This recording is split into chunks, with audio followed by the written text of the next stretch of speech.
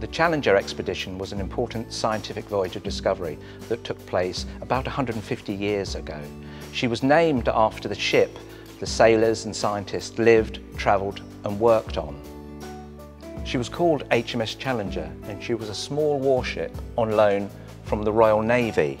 She was specially converted, she was rebuilt and changed from being a warship into being a floating scientific laboratory.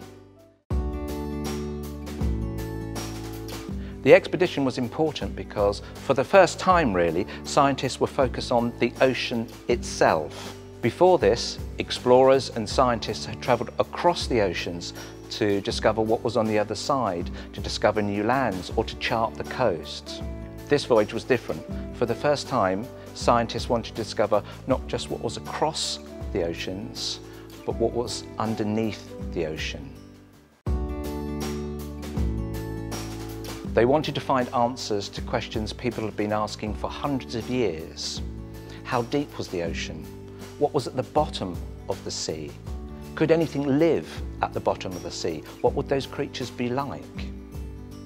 To answer those questions, the scientists spent nearly 4 years on board the ship, travelling 4,000 nautical miles across all parts of the ocean, stopping off at 362 different places to take measurements and record different information.